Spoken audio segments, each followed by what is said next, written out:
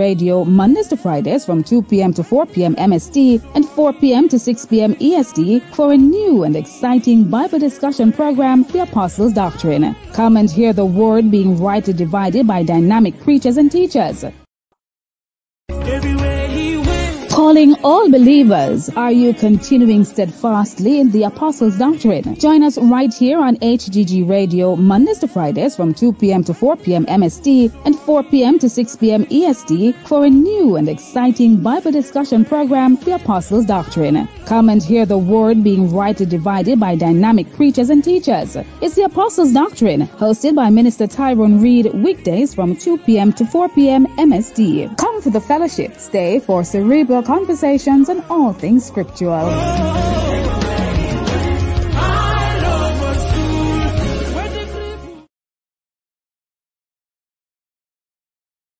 Disability Empowerment Foundation, in partnership with Great Commission Foundation, presents Disability Awareness Musical Concert under the theme The Gifted and the Lifted at the Redeemed Christian Church of God, RCCG Champions Parish, 18811 111 Avenue, Edmonton, on Saturday, April 6, 2024, from 1 p.m. to 4 p.m. Admission free. That's the Disability Awareness Musical Concert, April 6, 2024. See you there. HGG Radio.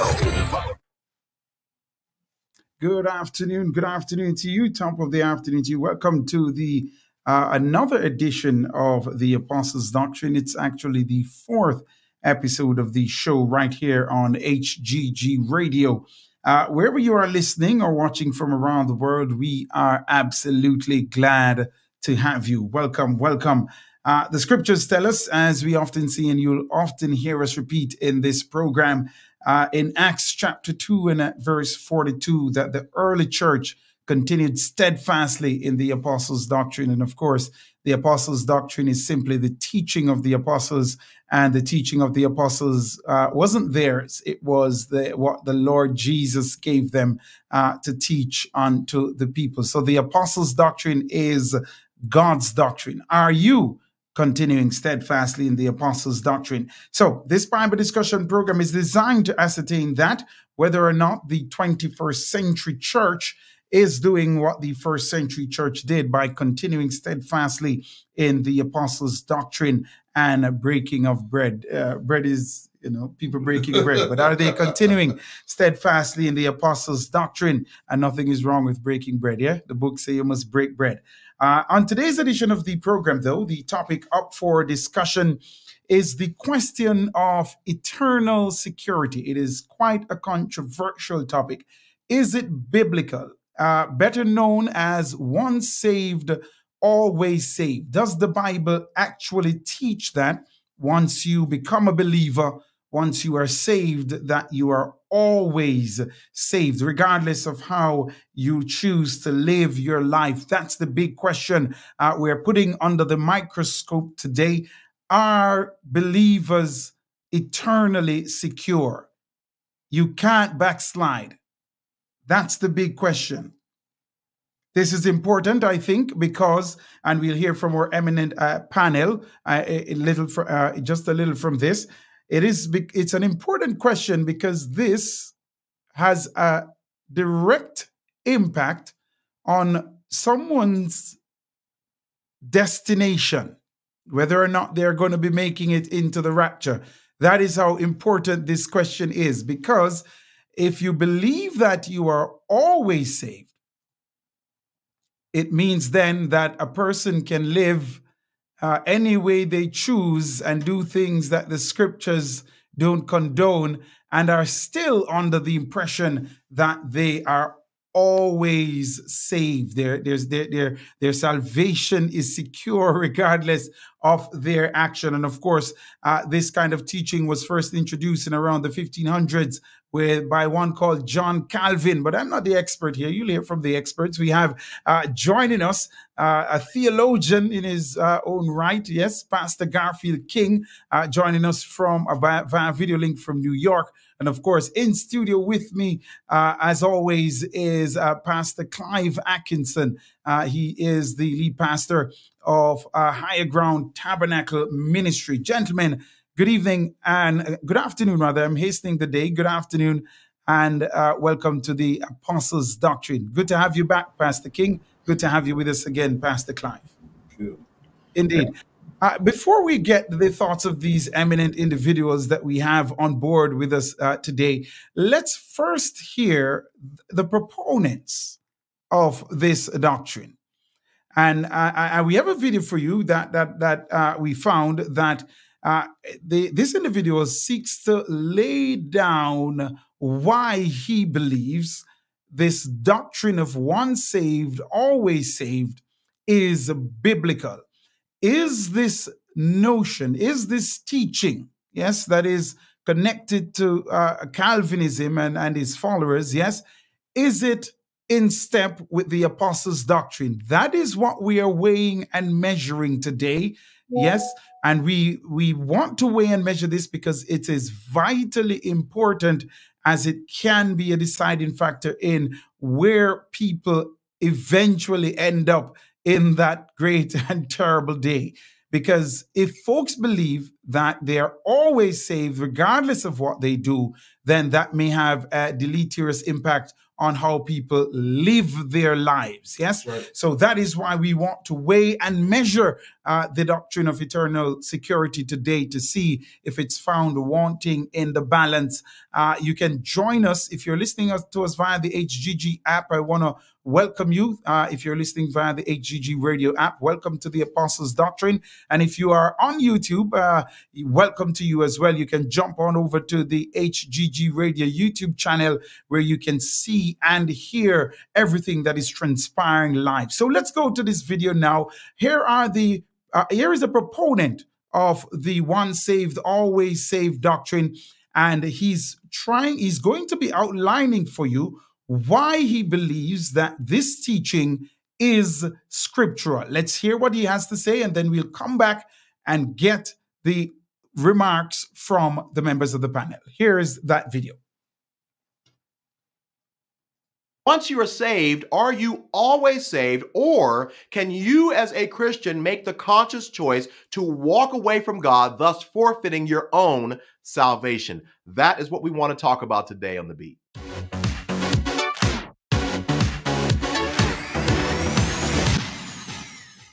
Hey, my friend, welcome to The Beat. My name is Alan Parr. Thank you so much for tuning in. If this is your first time here on this channel, we answer frequently asked questions about the Christian faith, like this particular video. We talk about dating and relationships from a Christian perspective, and we do all sorts of other Bible-based videos as well. So if you're new, consider subscribing. So as I said in the intro, this question has come up so many times in the comment section on a variety of videos on this channel. So I did a video about 2 years ago on this subject, but I want to circle back and actually go through it in more detail. So here is all I ask from you. Take your time and go through this entire video. Watch it from start to finish. And if you disagree, I ask that you provide a very humble and respectful comment in the comment section below using scripture, because no offense, we're not interested in what you think is fair or what is logical. We want to see what God has to say. So I'm going to provide for you 7 reasons why I believe that the Bible teaches that once you become a genuine follower of Jesus Christ, it is absolutely impossible for you to lose your salvation. But before we get there, 1 John chapter 5, verse 13 says this: I'm writing you these things so that you may know that you have eternal life. So I don't believe that it's God's will for us to be wandering around in the spiritual life, questioning and doubting our salvation. No, I believe that God wants us to have the assurance to know 100% that when we die, we're going to go to heaven. Number one, the biggest objection that I often hear to this doctrine of eternal security, or better known to you maybe as once saved, always saved, is this idea that, you know what, somebody can become a Christian, give their life to Jesus Christ, and then spend the rest of their life living in sin. My friend, this is a severe misunderstanding of the doctrine of once saved, always saved. As a matter of fact, the Apostle Paul dealt with this in Romans chapter 5, where he's talking about God's grace. And at the end of Romans chapter 5, he says this. He says, where sin increased, grace increased even more. So that sounds on the surface like he's saying, you know what? Wherever there is sin, God's going to have more grace for you. In other words, you can't out sin God's grace. So you know what? This is a license for you to sin and do whatever you want to do, because you'll never be able to sin more than God's grace. And because the Apostle Paul anticipates the evil thinking that we're going to have, and so Paul says, by no means, no, that is not what I'm teaching. As a matter of fact, he goes on to say, how can we who died to sin continue to live in it any longer? So Paul is essentially saying here, it is preposterous to think that somebody could experience true, authentic regeneration and then go spend the rest of their lives living in sin. Number two is because our salvation is described in the Bible as being eternal. One of the famous verses in the Bible, John 3:16, which says, for God so loved the world that he gave his only begotten Son, so that whosoever believes on him should not perish, but here it is, shall have eternal life. So in other words, he doesn't say you shall have this eternal life until you sin. You should have this eternal life until you decide to walk away. No, this is a promise straight from God that says, you know what? Whenever I save you, you have eternal life, and there's nothing that can change that. The third reason that I believe you cannot lose your salvation is because of a doctrine taught in the Bible called the preservation of the saints. Now, I'm going to break that down. Essentially, all that means is that if God is strong enough to save you, then that means he's powerful enough to keep you from falling away. Now, I'm going to read several verses here, and I'm going to slowly explain each one. Jude chapter 1, verse 24. It says this, to him, speaking to God, who is able to keep you from stumbling and to present you before his glorious presence without fault and with great joy. So this verse clearly says that God is powerful enough to keep you from stumbling or falling away from him. Another very strong scripture that supports the idea of once saved, always saved is John chapter 10, verse 28 and 29, which says this, I give them eternal life and they shall never perish. Now watch this. No one will snatch them out of my hand. Verse 29, my Father who has given them to me is greater than all, and no one can snatch them out of my Father's hands. I and the Father are one. So notice it says no one is powerful enough to snatch us out of God's hands. Now, I know what you're thinking. You're going to say, you know what? But yeah, we can take ourselves out of God's hand. You know what? We cannot do that because it clearly says no one can take us out of his hand. And that means we are included in the no one. If God wanted to say no one but the believer can snatch us out of his hands, or no one but the Christian can snatch us out of his hands, then he would have said that. We need to be careful not to add certain things to the scripture that it doesn't say. The next passage of scripture is a very, very strong proof that we cannot lose our salvation. John chapter 6, verses 37 through 40, it says this, all those the Father gives me will come to me, and whoever comes to me, I will never drive away. For I have come down from heaven not to do my will, but to do the will of the one who sent me. And this is the will of him who sent me, that I shall, here it is, lose none of all those he has given me, but raise them up at the last day. So you know what Jesus is saying here? He's saying every single believer throughout the history of time that my Father has entrusted to me, not only have I not cast them out, but I have not lost one of them. In other words, he's saying, I've got an undefeated record. Every believer that's come to me, I've not ever lost one. And then the final scripture, Philippians chapter 1, verse 6 says this, being confident of this, that he who began a good work in you will carry it on to completion until the day of Christ Jesus. In other words, once again, he's not saying until you decide to walk away from God. He's saying, you know what? When God starts to do a work of sanctification and regeneration in your heart, he is committed to bringing that work to completion until we get to see Jesus Christ face to face. The fourth reason why a Christian cannot lose their salvation is this doctrine called the perseverance of the saints. Not the preservation, but the perseverance. And this is the idea that if you are genuinely, truly, authentically a Christian, you are going to continue along the path and you're going to continue to follow God and endure until the end. John 14:15 says, if you love me, you will obey my commands. 1 John chapter 2, verse 4 says, whoever says, I know him, but does not do what he commands is a liar, and the truth is not in that person. So once again, he's not saying our lives need to be perfect, but he is saying that if you are a Christian, you are going to show some fruit, some tangible signs, and you are going to persevere into the end. The fifth reason is because of the omniscience of God. So this is the idea that whenever you get saved, God knows every single thing that you are going to do from the beginning of your life all the way to the end, all the crazy decisions, all the bad stuff. And so if God knows all of that, then why would he save somebody with full knowledge that one day they're going to turn away from them? It doesn't make sense. It's not consistent with the idea of God's omniscience, nor is it consistent with the idea that Jesus said earlier in this video, where he said, all of the ones that God has given to me, I will not lose one of them. Number 6 is a very, very important one, and this is the idea that Christianity is not a works-based religion. Ephesians 2:8-9 says this, "For it is by grace you have been saved through faith, and this is not from yourselves, it is the gift of God, not by works, so that no one can boast." So notice what he's saying here. 3 things. Your salvation did not originate from you, it originated from God. Second of all, your salvation has absolutely no dependence on your works and your performance. And then third of all, it is a gift given from God to you. So to say that you have to continue keeping up some perfect standard or continue to work in order to somehow get into God's graces is to suggest that Christianity is now a works-based religion, which now makes it the same as all of the other different religions in the world.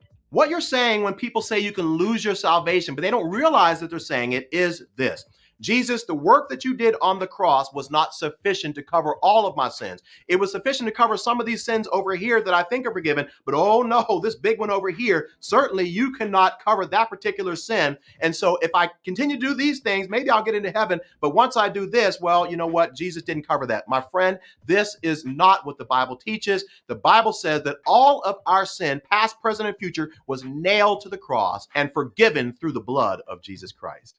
And number 7 is this idea of election. I save this one till the end because a lot of people struggle with this doctrine. And this is the idea that God chooses some people for special purposes, and that is his business. There's a couple scriptures that I want to leave with you. Ephesians chapter 1, verse 4 says this: "For he chose us in him before the creation of the world to be holy and blameless in his sight." So it says very clearly here that God had his mark on you before the foundation of the world, which means that your salvation has nothing to do with whether you do good things or bad things. It has to do with God's purpose in your life. But here's another very convincing scripture about this idea that God does choose some people, whether we like it or not, for his own purposes. Speaking of Jacob and Esau, in the book of Romans, chapter 9, verse 11 says this: "But before they were born, before they had done anything good or bad, she received a message from God.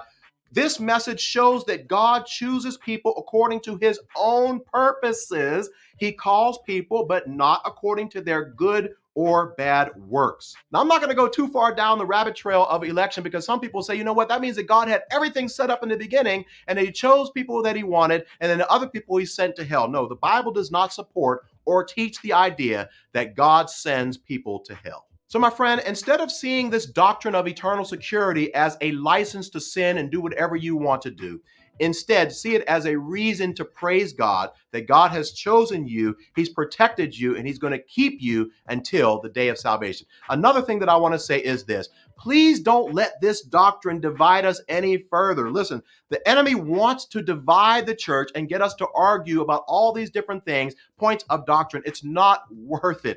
Look, if you believe something differently, that doesn't mean that you're going to hell. If I believe something different, that doesn't make me a false teacher or false prophet or that I'm going to hell. Look, we need to come together and celebrate the things that we do agree on and not spend all of our time arguing about theological matters. If you found this video helpful in any way, feel free to share it with a friend. Also, if you haven't done so already, I would love it if you would subscribe. Check out some of the other videos on this channel. Also, if you want to learn how to study the Bible,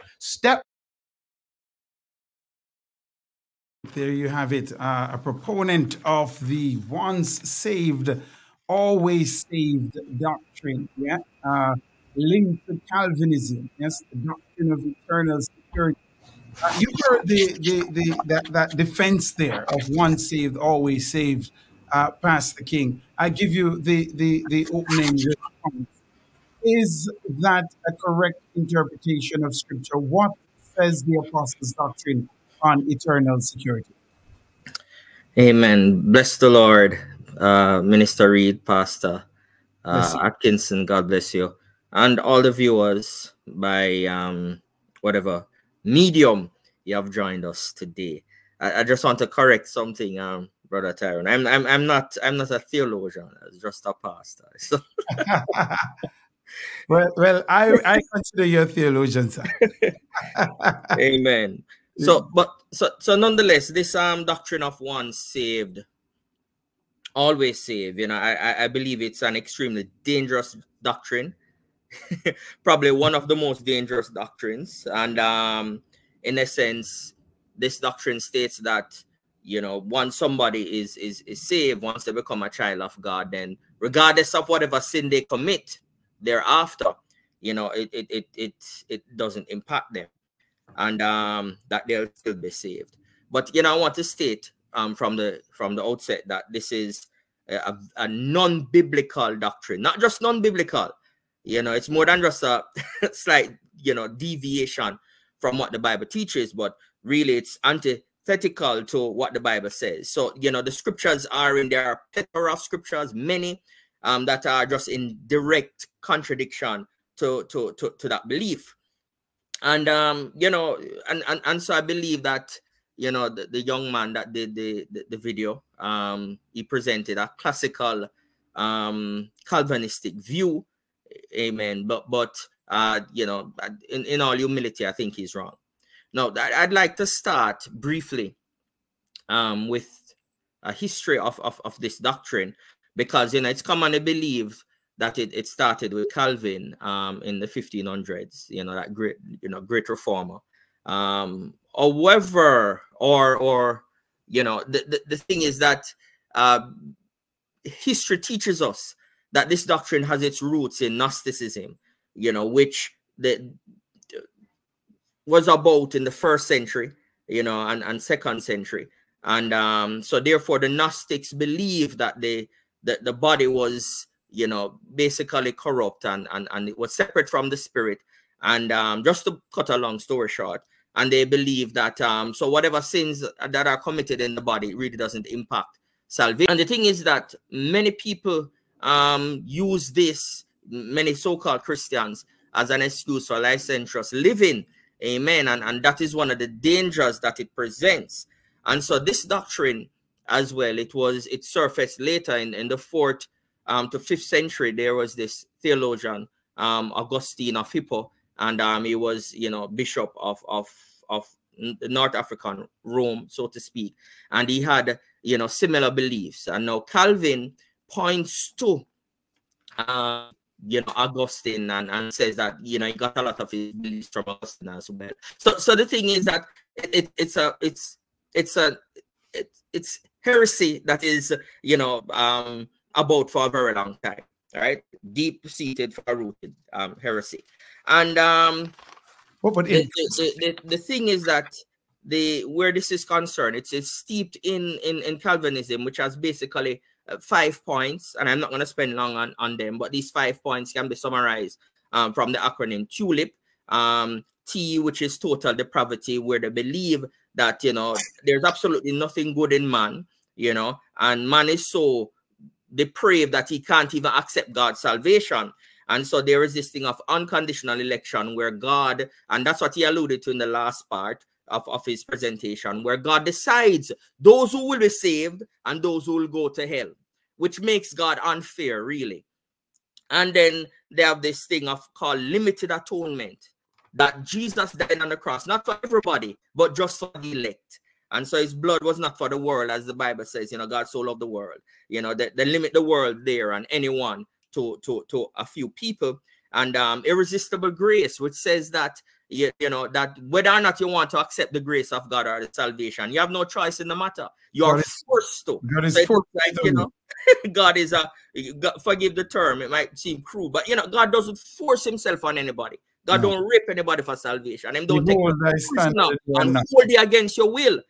You know, and that's what they say. And the final part, which is perseverance of the saints, and he referred to that in his presentation as well. And this is what we call once saved, always saved. And so the perseverance of the saints, it means that, you know, once, you know, somebody is saved, then regardless of what happened, they will be saved. There's nothing that they can do not to be saved. Amen. Is there a single passage, Pastor, before I take your single passage, or because I know you probably have quite a few lined up, many, to demonstrate that this teaching is not scriptural. It's not in keeping with scriptures. It's not in keeping with what was taught by the apostles. Yes. It's just not biblical, right? But before we get to that, because I know you have your scriptures lined up, let me get the opening remarks from Pastor Clive Atkinson, who is with me in studio. Pastor Clive, what is your take on this doctrine of eternal security? Are believers once saved, always saved? Let me just say no. And that teaching or that sense of belief is like a man walking on thin ice. You can fall in any time. I would not encourage persons to believe such thing.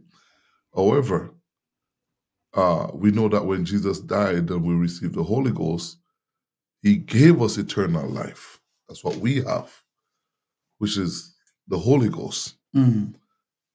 But that doesn't mean that you have eternal life and nothing that you do, you can't lose it.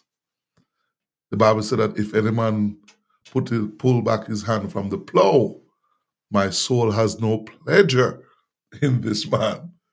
Why would Jesus use such a statement? So we have to be careful of what persons teach. And it sounds good to persons who are very, I don't want to say lazy to read or lazy to pray, because I hear one preacher saying, whether you pray or not, as long as you get saved, you're good. Because all you need to do is just to believe, and you know you're saved, and once you're saved, you can live. They don't really say it like that. That's the danger of it, isn't it? That it can lead a Christian into accepting that they can live anyway. That's really the danger of this doctrine. That's the danger. Even though they're cleaning it up by saying you can't, but they're saying that even if you do, you're still good, and that's the problem. That's I don't know. I'll take you ice fishing one of these days. I will walk on the thin ice. But you walk on thin ice. I'm telling you, it's very thin, and it can cave in at any given moment. The next point I want to make is that he that endureth to the end shall be saved. So if I don't endure, there's no such thing as me being saved at the end. I have to hold on to God. I have to be praying. I have to be fasting. I have to be keeping myself, my body. Paul wouldn't say bringing your body under subjection. Why would he even mention all these things? You see, he that says, man, once you get saved, you're good.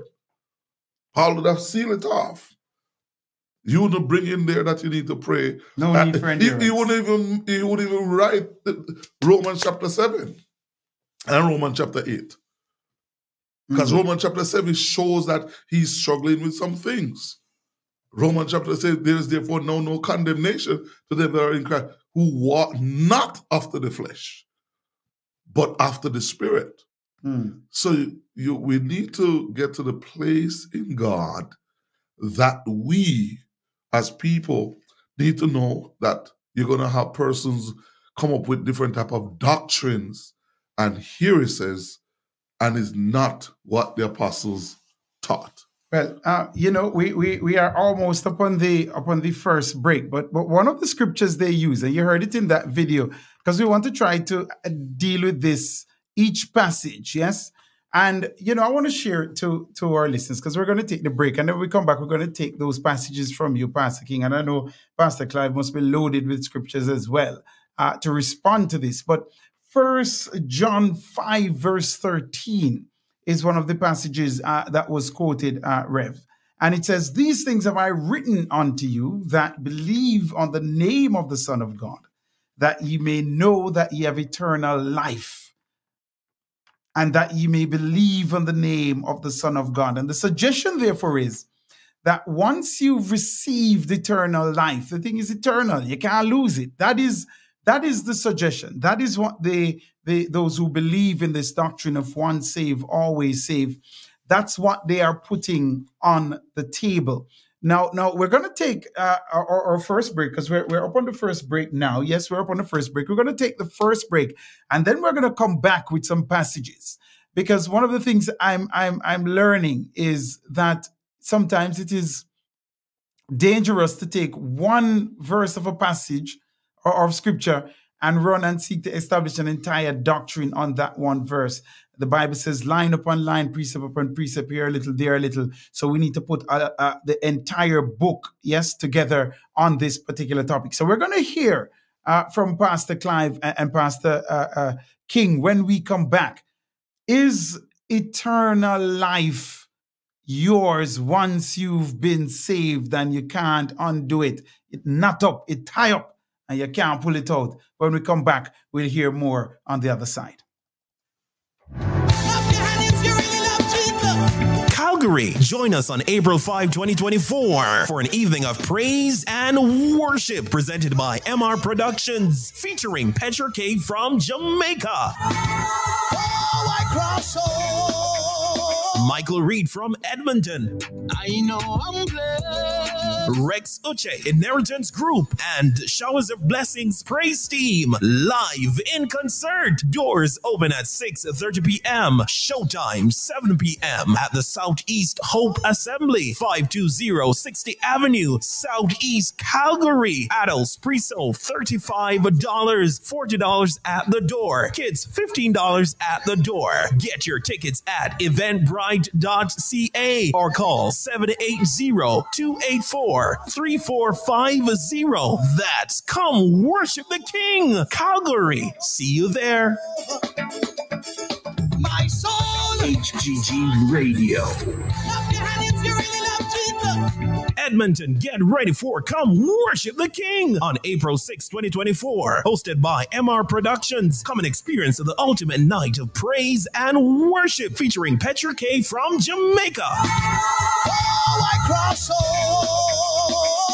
Michael Reed, Chanel Edwards, Glenn Barnes, and Pastor Alric O'Connor. Special appearances from Chosen Generation and We Are His. MC Crystal Reed at the Citadel International Church, 9253 48th Street, Edmonton. Gates open at 5:30 p.m. Showtime 6 p.m. Adults pre-sold $35, $40 at the door. Kids $15 at the door. Get your tickets at eventbrite.ca or call 780-284-3450. That's Come Worship the King at Edmonton. See you there. My soul. HGG Radio. Calling all believers, are you continuing steadfastly in the Apostles' Doctrine? Join us right here on HGG Radio, Mondays to Fridays from 2 p.m. to 4 p.m. MST and 4 p.m. to 6 p.m. EST for a new and exciting Bible discussion program, The Apostles' Doctrine. Come and hear the word being rightly divided by dynamic preachers and teachers. It's The Apostles' Doctrine, hosted by Minister Tyrone Reed, weekdays from 2 p.m. to 4 p.m. MST. Come for the fellowship, stay for cerebral conversations and all things scriptural. HGG Radio. Are you ready to amplify your message and reach hearts with purpose? Introducing HGG Advertising, your partner in spreading the gospel and connecting with the Christian community. Churches, Christian-based businesses, listen up. With HGG Advertising, you can reach your audience through powerful radio campaigns. Engage hearts, inspire minds, and grow your community with HGG Radio, which is already reaching 136 countries worldwide. We specialize in promoting Christian values and helping businesses aligned with faith-based principles. Whether it's a church event or your business rooted in Christian values, HGG Advertising is here for you. Connect with us and let's share your message with purpose. HGG Advertising, spreading the gospel, connecting communities, Email us today at ads@hggradio.ca. That's ads@hggradio.ca. Or call us today at 825-343-4486. Welcome back. Welcome back. Thank you for staying with us right here on the Apostles' Doctrine on HGG Radio. I'm your host, Tyrone Reed. With me in studio is Pastor Clive Atkinson, and joining us via video link is Pastor Garfield King, and he's joining us out of New York in the U.S. Thank you, gentlemen, for staying with us. The question we are weighing and measuring today is very critical, and it is the question of once saved, always saved, the doctrine of eternal security. And if you're just joining us, we played for you the views of a proponent of this teaching, seeking to lay out why they believe this thing is scriptural. One of the scriptures they used, we read it before we went to the break, was 1 John 5 verse 13. They also quote from Romans chapter 5 verse 20, and it says, and I'll read verse 21 for you as well. Moreover, the law entered that the offense might abound, but where sin abounded, that grace did much more abound, that as sin hath reigned unto death, even so might grace reign through righteousness unto eternal life by Jesus Christ our Lord. So they're saying you can't out-sin grace. So how can you lose your salvation? Pastor King, talk to us. What say the apostles on this doctrine of you know, before I start reading the scripture, there's a fundamental error that people argue they tend to make. And they tend to mix up struggling with sin and practicing sin. There are two different concepts. You know, struggling with sin indicates that there is a fight, and we have different proclivities and different weaknesses, and this is where the grace of God covers. But then the Bible speaks of people who evidently turn and practice sin. They call wrong right, you know, right wrong. And they reject the gospel of Jesus Christ and what is written in the word and live contrary. And in that case, when someone backslide and eventually becomes apostate, they would have removed themselves. So yes, we have been given eternal salvation is eternal. And there is that assurance that, you know, once we stick with God, you know, we will have salvation. However, what they miss is that you can also decide not to stick with God. And so there are a few scriptures, and I think the scripture is... And before you dive into the scriptures, Pastor King, one of the things I wanted to ask you, because it's a question that came to me today while looking doing the research for the program today, is there's a difference between backsliding and being in a state of apostasy. Is that accurate?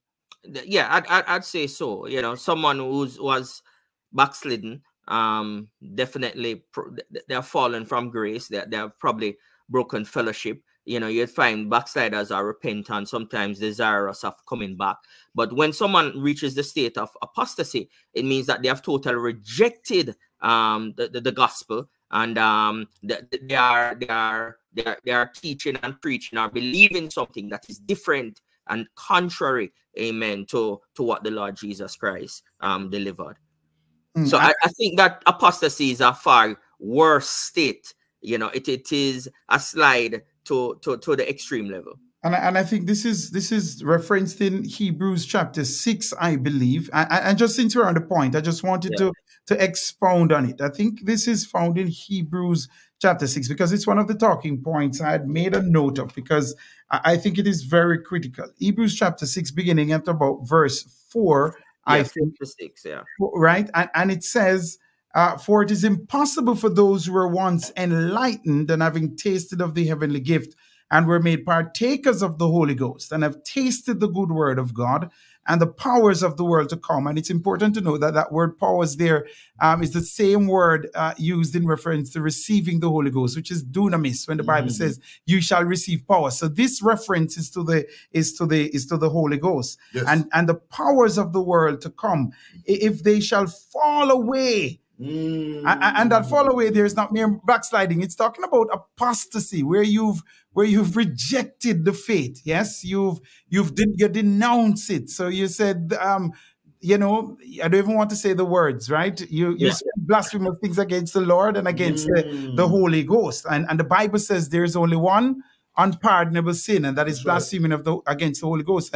And people who become apostate generally, you know, go across that line where they blaspheme against the Holy Ghost and speak all manner of ill.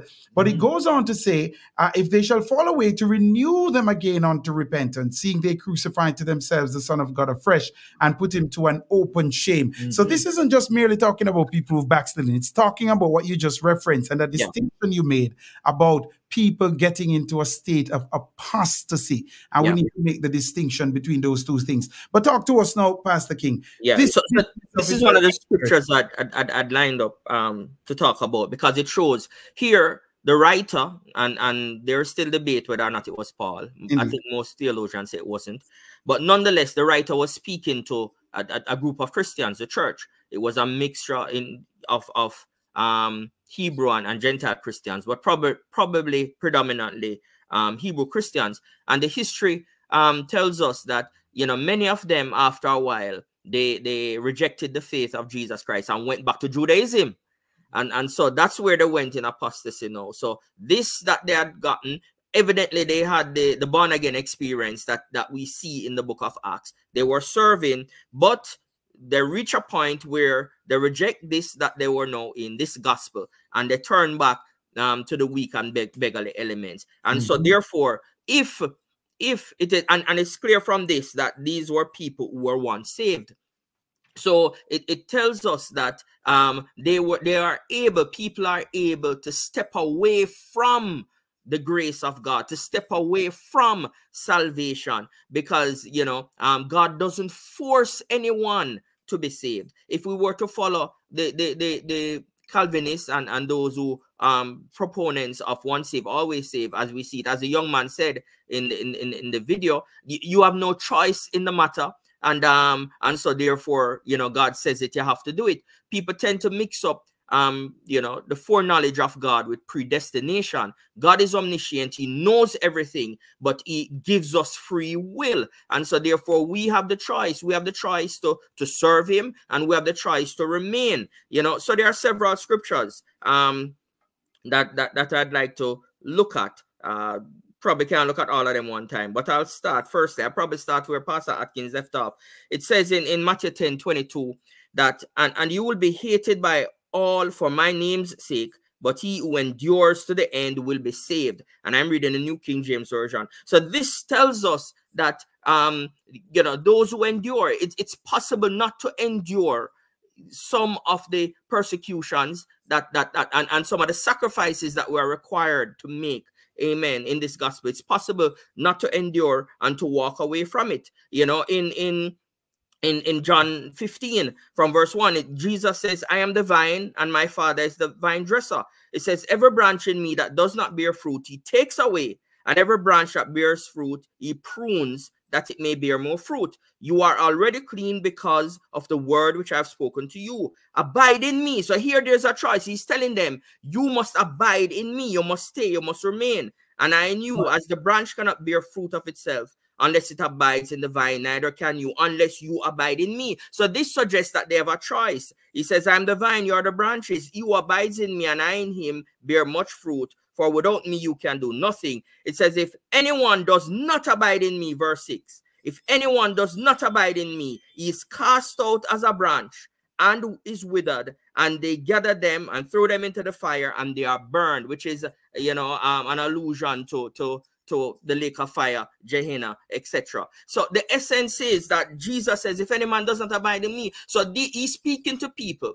You know, the reference is people who are connected in the vine. People are already in him, and he says, look here, you don't save yourself, but you have the responsibility to stay saved. You know, we don't do works to be saved, but with the works because we are saved. Our salvation produces works in us, and so that tells us that we need to abide. A very wonderful scripture, you know, they like to use this, but Romans 11:20-22, Paul writes, and he says, well said, because of the unbelief they were broken off, speaking of the Jews, and you stand by faith.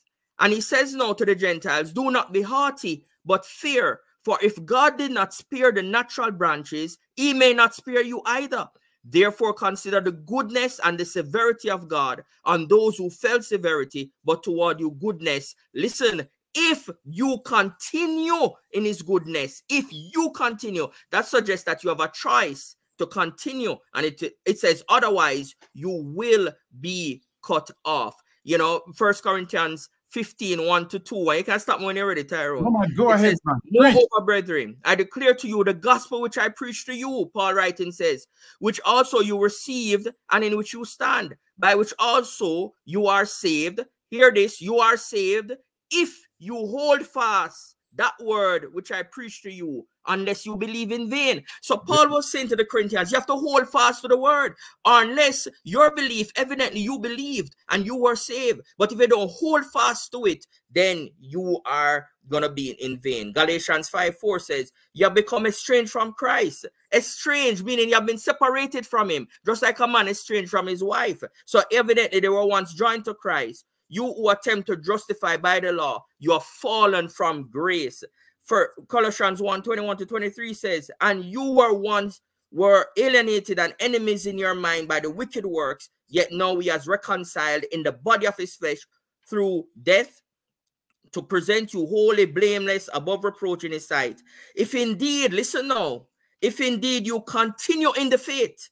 So he says, look here, he has presented you holy and blameless. If, verse 23, Colossians 1:23, you continue in the faith, grounded and steadfast, and are not moved away. So it is essence, writing to the Colossian church, save people, baptize and fill. Him say you have to continue and not be moved away. So it is evident that people can be moved away. It says, moved away from the hope of the gospel which you heard, which was preached to every creature under the heaven, and which I, Paul, became a minister. You know, and we can go on and on. You know, in 1 Timothy 4:1, it says, no, the Spirit speak expressly that in a latter time some will depart from the faith. So these were in the faith in order for them to depart from the faith. Amen. So it doesn't say that they were not truly in the faith. They were there, but they departed from the faith. Amen. You know, it's interesting that you raise that point, because we're going to take some scriptures from Pastor Clive, and then we're going to come back to you, because we want to hear the full gamut of the texts that address this thing. We have time, man. We have the time. Yeah? So we want to go through them. So I will want to go through them systematically. But it's important that you raise that point about departing from the faith, because there are those who hold on to this doctrine of once saved, always saved. Yes. And the suggestion is, even if you backslide, which is what departing from the faith is, right? Yes, yes. Even if you depart from the faith, you are still going to make it to heaven. I want to read for you. I won't call the person's name here, but just the point that was made.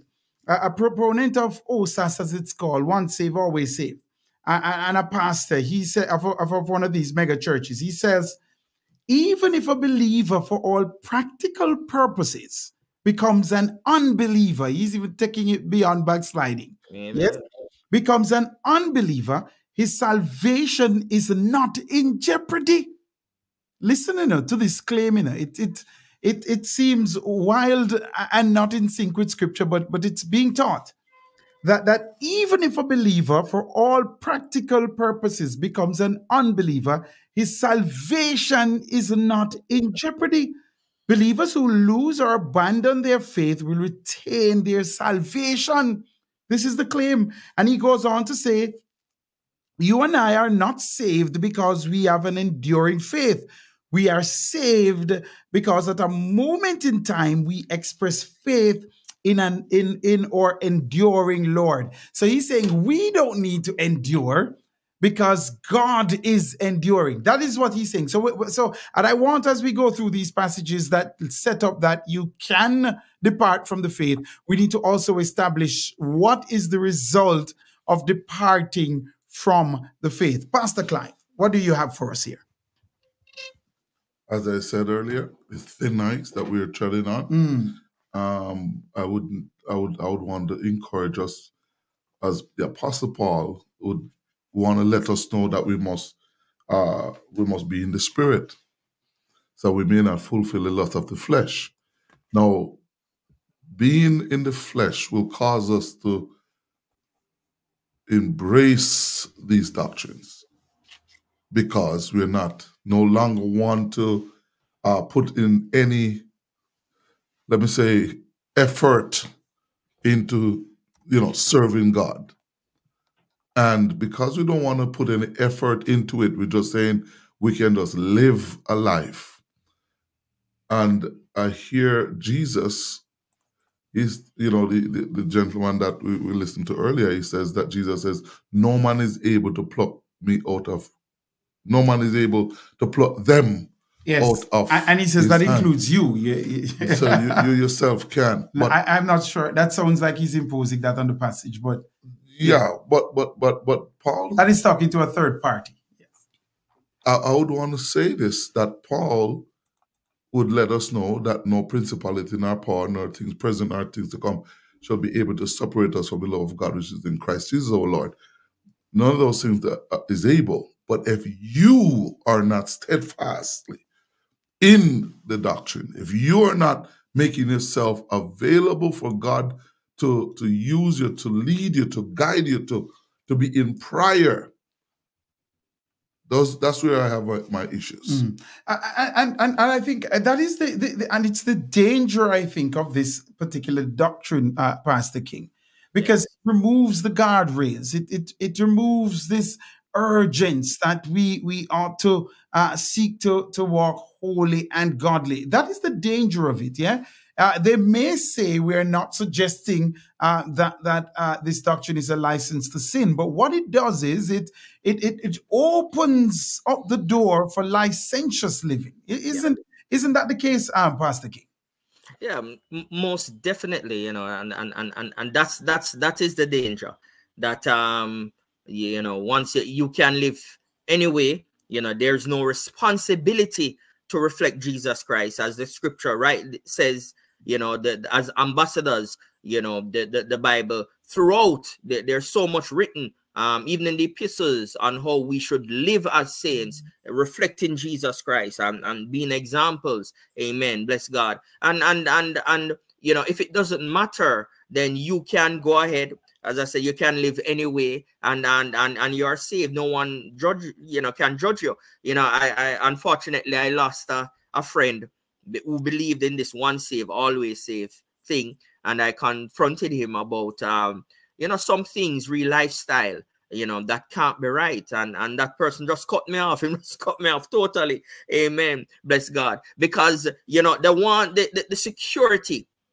They want to feel the security of salvation, but yet still they want to serve two masters, so to speak. They want to fulfill the desires of the flesh. And the Bible says no one can serve two masters. So if one save, always save, and it doesn't matter, why all the admonitions in scripture? Why all the things like 1 Corinthians 9:27, where it says you have to put your body under and bring it into subjection? Paul says, he says, when I preach to others, I become a castaway. Amen. So obviously, probably then Paul never know him situation. If one save, always save. And so the scripture speaks about this, and the scripture gives us examples of even people who were overcome. Amen. Of sinfulness. Amen. But there is this thing about faith, and the pastor that you spoke about, well-known person, I read that quote as well. And so because you didn't, I won't call the name. But the bottom line is, faith is not, this is the error, it's not a one-off thing. The Bible says the just shall live by faith. And so faith is a daily walk. It is having a relationship with God. That's how you demonstrate your faith. So it's not a one time where you say, oh, I believe and know I'm safe forever, and you don't have to do anything else. It is building a relationship with Jesus Christ. Amen. And there is a scripture that I would like to read. It's a scripture I love very dearly. In Matthew 7:21-23, it says, not everyone who says to me, Lord, Lord, shall enter the kingdom of heaven, but he who does the will of my Father in heaven. So this tells not that it is salvation by works, but this eternal salvation, even though we have assurance, it is conditional. The guys, these Calvinists, they want to preach that it's unconditional, so it don't matter. And we fall in the branch of Arminianism, Arminianism, where we believe that it does matter. Amen. It is based on a condition. So you have to hear, you have to obey, you have to follow, you have to do what God says. So he says, you know, who does my Father will? And he says, many will say to me in that day, Lord, Lord, have we not prophesied in your name, cast out demons in your name, done many wonderful works in your name? Then he said, he will declare to them, I never knew you. Depart from me, you who practice lawlessness. So this is where we get it now. It's not about struggling with sin. It is about practicing lawlessness. It is about willfully sinning and living a life that is contrary, amen, to the will of God and to everything that Jesus, you know, stands for. These people were practicing lawlessness. That is what will cause their salvation, not to struggle and to mess up now and then. The Bible tells us in 1 John 1 that, you know, if we confess our sins, God is faithful and just to forgive us. So we will struggle as people. There are some things more than others that we will struggle with. Amen. But once you're trying, God will save you. But when you now forsake the doctrine, forsake the Bible, and begin to practice lawlessness and to do opposite, that is when you are you can forfeit your salvation. So you know, I'm looking at the scriptures, you know, the scripture rather, and you know, so we need to do the will of God, and we need to, you know, this is an important part. It says, I declare I never knew you, and that's very important, because the Greek word there for new is similar. It comes from the Hebrew word used in the Old Testament, where it says Adam knew his wife Eve. In a sense, it denotes a personal, intimate relationship. So God was saying, this is what living by faith is. You need to have a personal, intimate relationship with me. Amen. Bless God. And this is what keeps you. This is what causes you to abide in the vine. And if you don't have an intimate personal relationship, you're going to end up, you know, doing something that is opposite, that is contrary, that is you know, something that your flesh love. Amen. You know, lust of the eyes, lust of the flesh, pride of life. You'll get caught up there. Amen. The suggestion, Pastor King, that you can you can backslide. You'll be doing all these things, be in a backslidden state and still make it, means then, if that scripture is to hold true that you just shared about the Lord saying, I did not know you, that there might be people in heaven wandering around that God doesn't know intimately.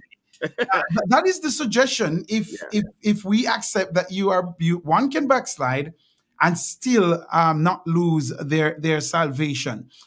You know, you touched on a scripture that I wanted us to go back to, Rev. You said 1 Corinthians 9:27. It's one of my favorites. Yeah, I remember a brother Deli sent this scripture to me as a younger convert, and from then I fell in love with it.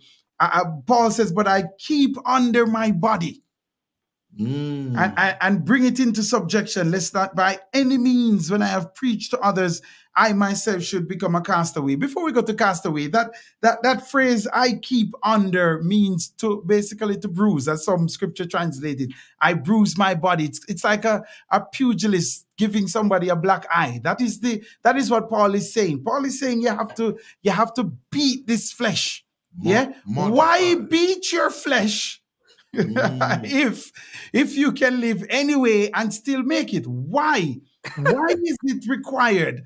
Yeah, why not just say, you know, let's just live in sin if you can live anyway and still make it? And when Paul goes down and he says, "And lest I become, when I have preached to others, I've become a castaway," that word castaway means rejected, reprobate. That is what that means. Paul is saying, I, Paul, yes, the great apostle, or the least of all the saints, as he describes himself. He says, I can become a castaway if I don't bruise my body. I can become reprobate. That's right. And if you are in a state of being reprobate, can you reasonably, from scripture, argue that you can make it? And I think the answer to that is no. How do we know this? If we turn to Galatians chapter 5, gentlemen, Galatians chapter 5, beginning at about verse 19, it says, "Now the works of the flesh are manifest, which are adultery, fornication, uncleanness, lasciviousness, idolatry, witchcraft, hatred, variance, emulations, wrath, strife, seditions, heresy, envyings, murders, drunkenness, revelings, and such like, after which I tell you before, as I have also told you in time past, that they which do such things shall not inherit the kingdom of God. Mighty God. Amen. So if you get to the place where you are practicing these things and you've rejected, it's not a matter of struggling, as you've rightly put it, Pastor King. You've settled in sin. You cannot inherit the kingdom practicing these things. And that goes against the grain of once saved, always saved. Because Paul says, if you practice these works of the flesh, you cannot inherit the kingdom of God. Isn't that what that is saying? Because I'm no scholar. I'm putting it to you. Isn't that what that scripture is saying? Let me just throw this in there before Pastor King come in. Yes. When he talks about mortify, it's the same thing as killing the flesh. You mortify the deeds. The deeds. Every day you got to get up. And that word mortified means to slash, to kill, yes. To keep from coming alive. Because Paul in Romans chapter 10, he says, I find a law when I'm trying to do good. Why would he point that out to us? That when every time I'm trying to do good, evil is present with me. Evil is trying to get me to do things that I don't really want to do. It wouldn't be a conversation. You'd be like, oh yeah, that's just how the flesh is. But he keep on coming back. He said, I thank God through Jesus Christ. And he's explaining what's really going on, the wrestle between the flesh and the spirit. And they're going to be a wrestle. And that wrestle is between the flesh and the Holy Ghost. That's it. But that doesn't mean that I'm going to give in to the flesh. You see, I'm going to allow the Spirit of God to keep me. That's why I said, no one to him who is able to keep me from falling. So he's now depending solely on God to keep him from falling and present him faultless before his throne of grace. Right? Pastor King, if Paul is saying in Galatians, if you practice these things, you can't inherit the kingdom. Yeah, so how can you be one saved, always saved? If you practice these things, Paul is saying you can't inherit the kingdom. Am I reading that correctly? You are absolutely correct. You're hitting the nail on the head. Because, and that's what I referred to earlier, those who practice sin. So Paul, what you mentioned, Pastor Atkins, Paul in Romans 7 spoke about the struggle. The struggle. And the struggle is fine. You're struggling, you're fighting, you're doing your best. And under God, God is the author and finisher. Yes, you're fighting to overcome. Right. But those now who put off all restraint, don't need to be temperate. And if you go down in that scripture, it talks about the works of the Spirit, and temperance is one of them. So that ability to exercise self-control, that we don't give into, amen, the all the works of the flesh. And so definitely, if you are practicing these things, the Bible says you can't enter the kingdom of God. And this was a warning. One saved is always saved. Come on, Rev man. This was a warning to people of God, people who were already saved. Remember, he was writing to the church. He was writing to Christians, and he was warning them. Amen. And this is the thing, in 1 Corinthians, when it tells us about the two, the lust of the flesh, the lust of the eyes, and the pride of life, and what to guard against these things. The scripture tells us in 2 Timothy 4, he says, for Demas hath forsaken me, having loved this present world. And so therefore it is possible to so love the world and to so be overcome by the things of the world that we begin to practice sin. Amen. And that's what Demas did. He practiced sin, and that led to him forsaking the gospel. It's not that he wasn't saved before. The scripture God gives, Jesus Christ, when he was on earth, gave this parable, of a servant who, when he left, and this was a servant, he was a part of the household. He says when he left, this servant, he when the servant saw that the master was delayed, that the servant began to live in a particular way. He began to do some things and beat the other servants, that sort of thing.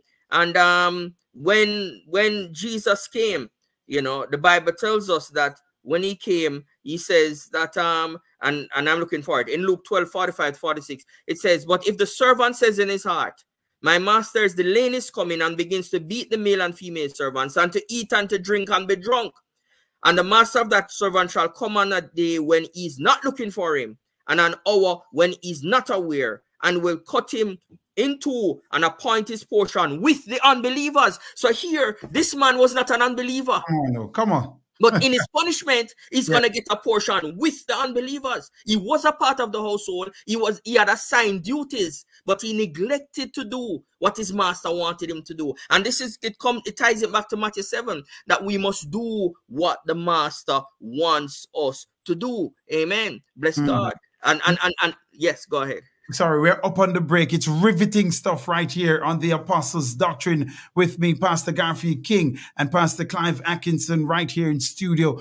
We are discussing what the Apostles' Doctrine has to say about this teaching, about once saved, always saved, otherwise known as the doctrine of eternal security. We're weighing and measuring this teaching, and it's becoming more and more popular these days. So we're weighing it and we're measuring it here right on the Apostles' Doctrine, and we're trying to determine for you, our valued listeners and viewers, if it is found wanting in the balance. More on the other side of the break.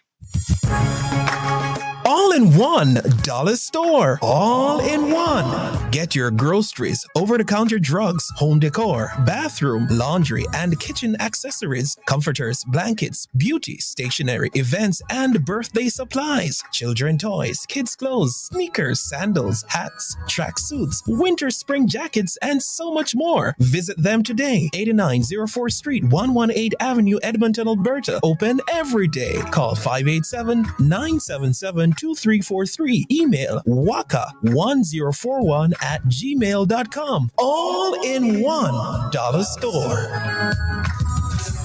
Saffron Caribbean Delight, your one-stop Caribbean cuisine restaurant with their tasty oxtail, curry chicken, jerk chicken, and stew beef. Not to mention their weekend specials, fried fish and soup. Come out and get a taste of the Caribbean. Located at 8155 112 Avenue, or call to order at 780-474-9005. Opening hours from Tuesdays to Thursday from 1 to 7 p.m. and Friday and Saturday 1 to 8 p.m. Saffron Caribbean Delight. It's not about the quantity, but the quality. Top African Fashion, the one-stop shop for all your African needs for men, women, and children. Top African Fashion. We sell anchor and lace fabrics, wigs, jewelry, African traditional beads, matching shoes and bags for ladies. We also carry shoes for men and kids, belts, and so much more. Top African Fashion for all season, occasion, and celebration, church, wedding, and graduation. Top African Fashion. Open every day. Visit us today at 9338 118 Avenue, Edmonton, or call 780-224-7339. Top African Fashion. HGG Radio. There's an overflow. Join Pastor Dean A. Brown for the program Expectation, Mondays to Fridays at 6:45 a.m. Mountain Standard Time, right here on HGG Radio. The word of the Lord says this: man shall not live by bread alone, but by every word that proceeds from the mouth of God. That's the program Expectation, Mondays to Fridays at 6:45 a.m. Mountain Standard Time, brought to you by the Christ Alive Christian Center, 4217 to 19 Vario Avenue, Bronx, New York, USA. HGG Radio.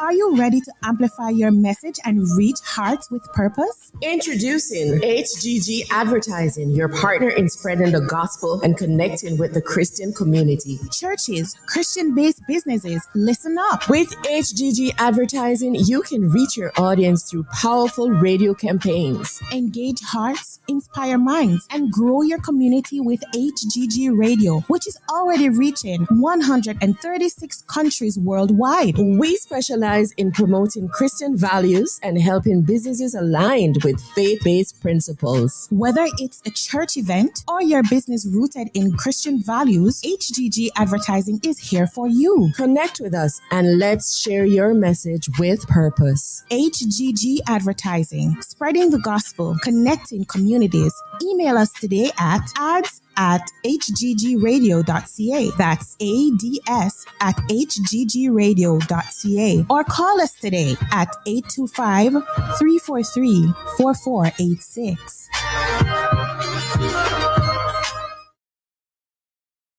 Welcome back. Thank you so very much for staying with us right here on the Apostles Doctrine and HGG Radio. We're coming to you live from Edmonton in Canada.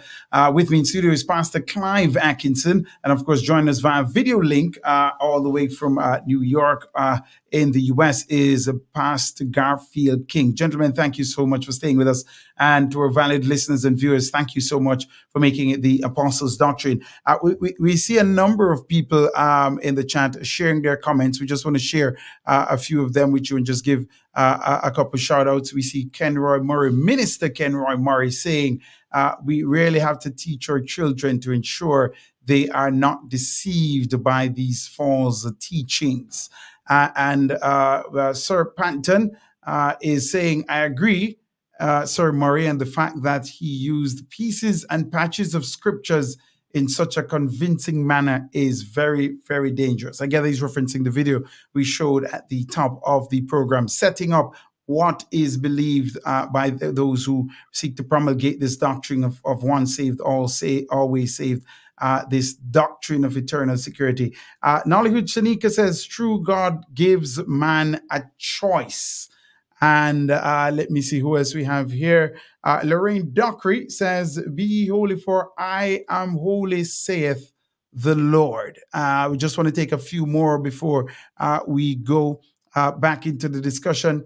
Another one from Sister Lorraine Dockery saying, there is no good thing in the flesh, Romans chapter 7. So we're weighing and measuring today this business of the doctrine of eternal security.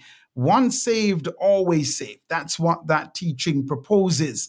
Is it in step with Scripture? And the two eminent members on the panel today say, no, this is not supported by the teachings of the apostles. It's not supported by Scripture. Let's jump on over to the book of James, chapter 5. I'd like for us to begin there, Pastor King, and help us in understanding this one.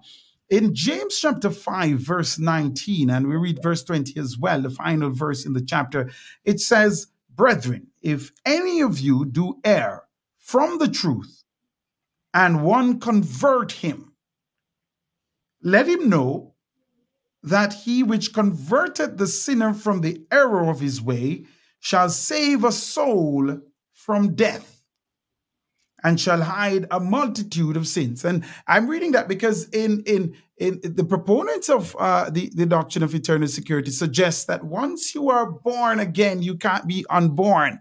And that is why one of the reasons they seek to hold on to it. You cannot be unborn. But here the scripture is saying that if you convert someone who errs from the truth, and you must have the truth in order to err from it, so clearly this is talking about someone who was saved, then such a one is saved from death. So once you are born again, you can die a spiritual death, I gather is what this is suggesting to us. Amen. And so exactly. And I just want to emphasize, the scripture says, brethren, speaking to the saved, if anyone among you wanders from the truth. And so that is quite clear that he was speaking to a saint. If one wanders from the truth, you have to turn him back. Remember, Hebrews 4 verse 1 says, let us therefore fear, lest a promise being left us of entering into his rest, and any of you should seem to come short of it. Amen. And so the consistent tenor of scripture is that salvation is something, as Hebrew says, oh, can we escape if we neglect so great salvation? When we look at the parables of Jesus, the lost coin, the lost sheep, and the master left the 99, went for the last sheep, bring back the one, the prodigal son. And so, essence, these are all speaking to the fact that one among the fellowship can leave the fellowship. And so, yes, one who is born cannot be unborn. Amen. However, one who is born can walk away from, can neglect some of the rights and privileges that they have. So, for example, I have two daughters, and they'll always be my daughters. But the truth is that one of them can divorce the family. Children are doing that now. They can divorce the family. They can walk away and say they don't want anything to do with this family. And I lose all contact. I can't talk to them. If we have family gatherings at Christmas, at whatever, they might not come, they might not show up. So in essence, fellowship has been broken. And I can go ahead and take the step of probably disinheriting them, not leaving anything in my will. So it doesn't mean that the person was never my child. They're still my child. But the bottom line is they can walk away from that familial relationship and that comfort and that care and protection that is within the family structure. And so the scripture speaks consistently of this, that you can walk away, you can break fellowship. Amen. And those who are lost, you know, we need to, having been brethren, we need to go and seek them to try our best to bring them back. Amen. So this scripture clearly states that it hits at the heart of the one save, always save thing. You must remain, hallelujah, to ensure that your eternal salvation, amen, you don't lose out, you don't fall short. And once you stay with God, we have that assurance. But, you know, again, God gives man free will, and we have seen it from Adam. You know, people are saying, so why would God save you if you know you're going to leave? Then why did God make Adam and he knew he was going to sin? We see, you know, Adam walked away, you know, Satan, Lucifer, the angels. We have many examples, even Judas. So it is man has free will, and the essence of love is to have free will and to choose to love somebody, to choose to fellowship with them. And that's what God wants. He gives us free will. God knows the future. He knows everything. Amen. But he does not make our choices for us. And so, you know, Tyrone, I'd like to say, and Pastor Askins, you know, when the Bible talks about this thing of God's foreknowledge and predestination, you know, that term predestination, you know, yes, it really speaks to God as a plan. And his plan will come true. So he has a plan for the church, and the church will be victorious. He has a plan, you know, that for Jesus Christ to come and to die, which he did, that we couldn't alter that. And so there will be a victorious church. But as to whether or not, so the church is predestined to victory. So, but as to whether or not we are a part of it, it is up to us if we take part. And that's where your choice and your free will comes in. Amen.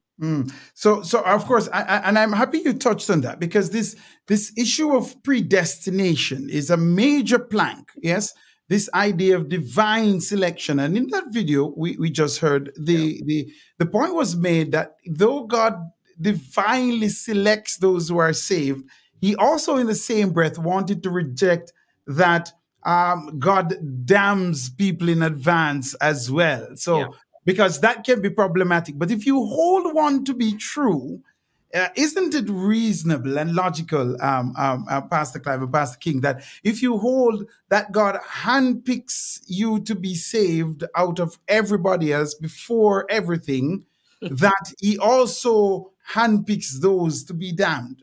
Can you separate those two things? Well, number one, that's for God so loved the world that he gave his only begotten son.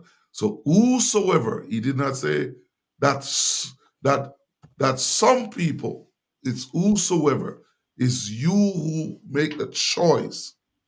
So that doesn't stand, that's not something that's going to hold up any. It can't stand up to scriptural scrutiny. Pastor King, what do you make of that? Is it because can we just argue, and doesn't it make the argument lopsided that if we say God chooses those who are saved, but he doesn't choose those to be damned, can we make those two arguments? Isn't that inconsistent? No, I mean, the thing is, those things go together. They can't be mutually exclusive. So what they're saying is that God chooses some people to be saved, and then he chooses some people for eternal suffering and damnation. And if God does that, it hits at the heart of, you know, it violates the scripture. You know, it says that God is partial.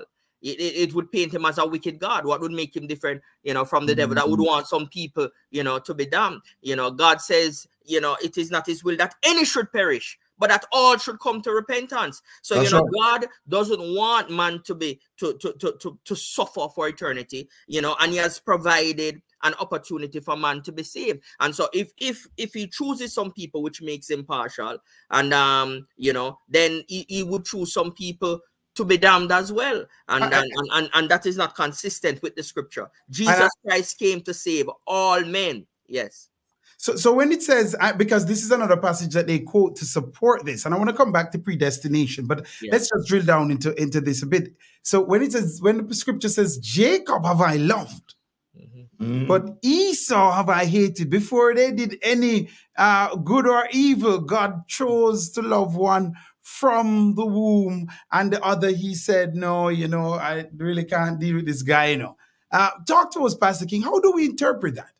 All right. So, there are actually several ways to look at that. And, there are some things that God, having foreknowledge of our choices and what we will do, decided to include us in some things. And I think that is one of the things of election. So God knows what we're going to do. God knows our choice. He doesn't force us to do, but God can look at the choice that we make, and God can have respect for our choices and reward us. So, I think it was in that sense. If we look, you have to look at that entire chapter in a deeper sense to get a full understanding. I don't think God was being unfair. It was speaking initially, the writer was talking about the church, and he was and Israel losing out on salvation, etc. And he was making the point of God's choices and selection. So the essence of the scripture is really that God knew the choices that Esau was going to make. And the thing we need to understand is that God operates in eternity. And this is where now it is difficult for us in our finite minds to understand some of the things where God is concerned. I've often said it. Anytime we understand everything about God, we're greater than him. So the bottom line is God operates in eternity, and sometimes, God will act based on his knowledge in eternity. He will make statements based on his picture operating in eternity and his omniscience. He can't make a statement like that divorced of his omniscience is basically what you're saying. He already knows of those unique attributes. Nobody else has access to that kind of cachet of information. Just God. Yes, just God. And note, he did not cause Esau to make a choice, right? So Esau decided, his choice. God didn't tell him, say, look here, sell out your birthright, because you want some. It seems we are having a little difficulty with the connection with Pastor King there. But interesting point as we try to have him rejoin us, Rev. Interesting point there from Pastor King about that scripture. Jacob have I loved, but Esau have I hated. But and this term predestinate, that word it causes a lot of issues for persons trying to interpret scripture. But if we can go to Romans chapter 8, where Paul uses this term predestinate, he says in Romans 8:29. You're back with us, Pastor King? Yes. Wonderful. Sorry. God be praised. So it says in Romans 8:29, for whom he did foreknow, to know beforehand is what that is saying. Yes. He also did predestinate to be conformed to the image of his son. And it's interesting what that word predestinate means, because some people think of predestination as a final destination, but that's not what it suggests in the Greek. What predestinate suggests in the Greek is to limit in advance, which means God will do everything in his power to try to save you. So he will build a fence round about you, to try to keep you, to edge you in. But there is nothing that stops you from climbing over that fence. Because that is what predestination suggests. It suggests to set a limit to in advance. That's right. And it does not take away your free will, because you cannot interpret predestination and impinge upon another scriptural premise of free will, because man has free will, and we cannot have the passages butting heads. If you have that, that means the interpretation is not correct, because free will is also something that is recorded in scripture. God put Adam and Eve in the garden, Rev, and said, of every tree in the garden you can eat, but of this one you can't eat. That means they had a choice. That is what free will was there from the beginning, and they chose to do the wrong thing, right? So you and I are struggling with all sorts of things to this day, right? But free will was there from the garden, and God instituted that. So predestination is really God saying to you, I will do everything in my power to try to make sure that you make it into the rapture.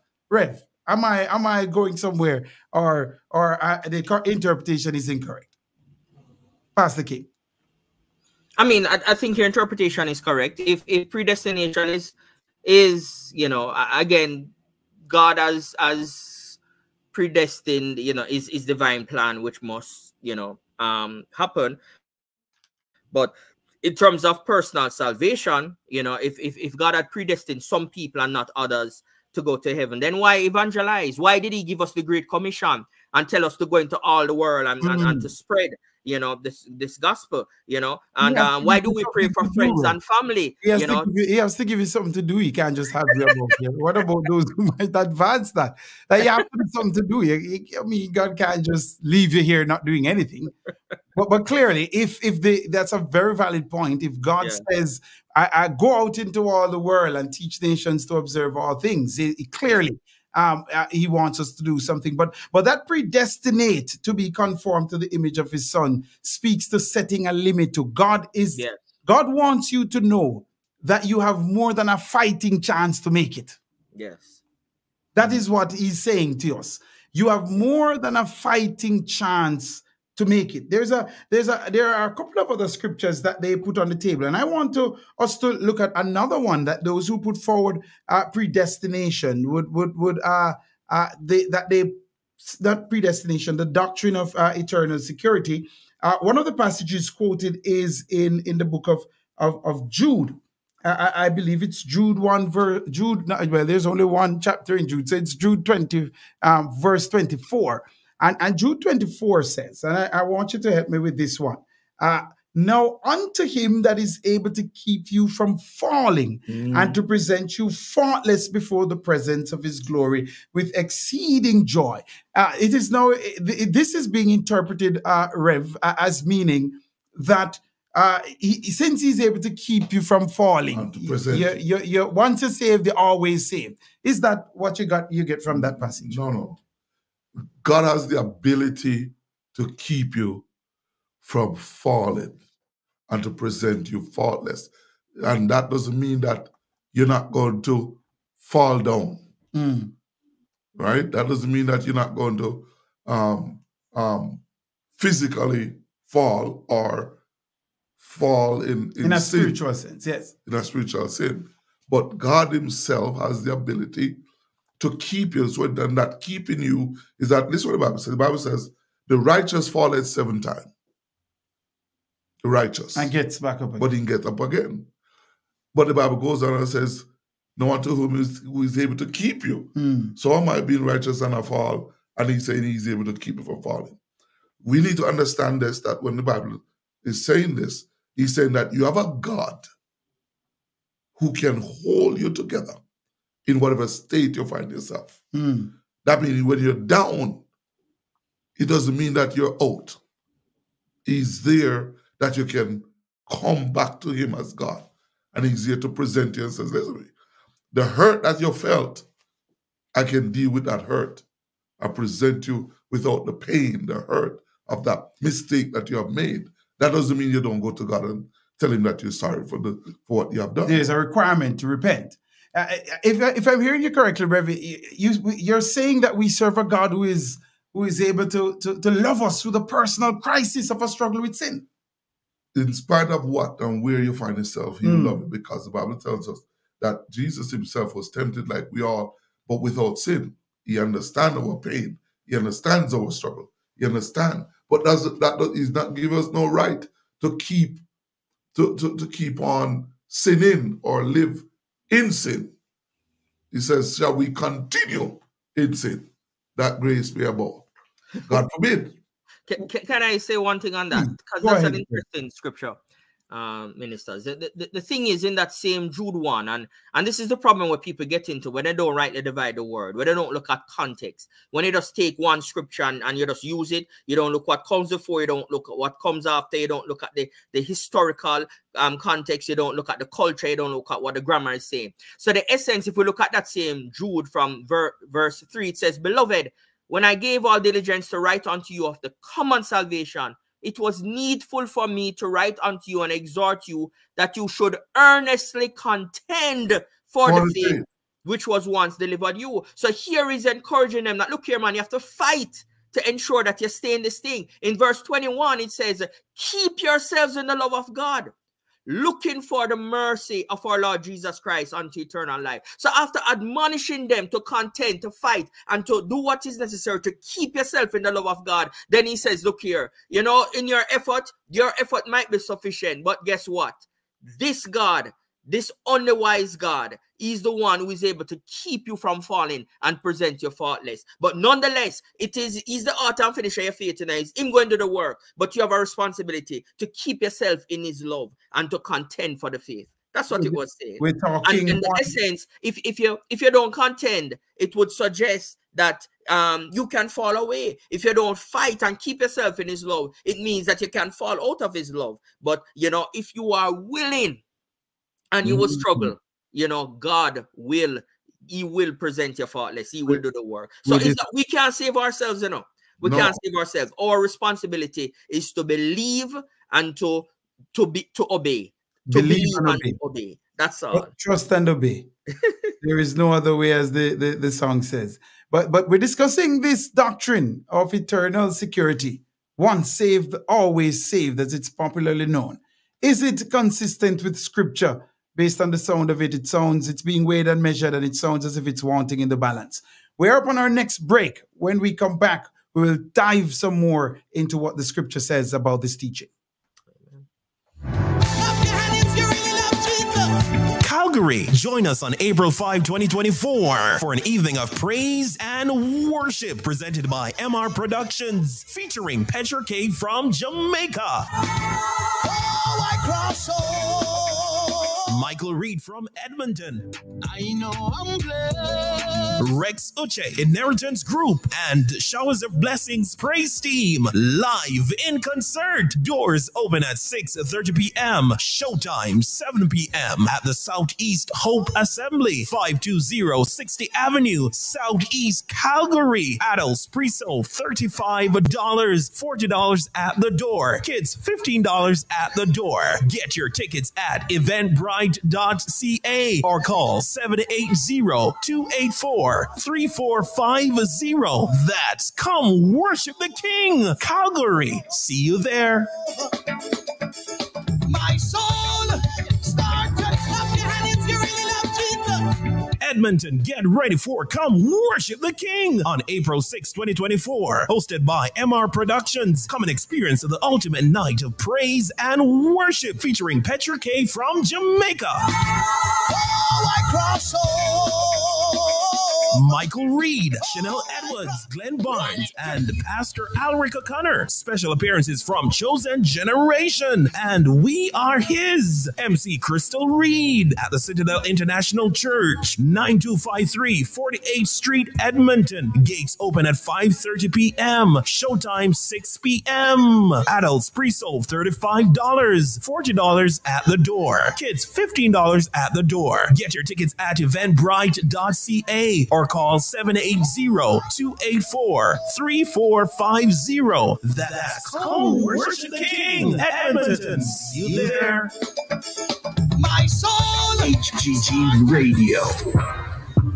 Are you ready to amplify your message and reach hearts with purpose? Introducing HGG Advertising, your partner in spreading the gospel and connecting with the Christian community. Churches, Christian-based businesses, listen up. With HGG Advertising, you can reach your audience through powerful radio campaigns. Engage hearts, inspire minds, and grow your community with HGG Radio, which is already reaching 136 countries worldwide. We specialize specialize in promoting Christian values and helping businesses aligned with faith-based principles. Whether it's a church event or your business rooted in Christian values, HGG Advertising is here for you. Connect with us and let's share your message with purpose. HGG Advertising, spreading the gospel, connecting communities.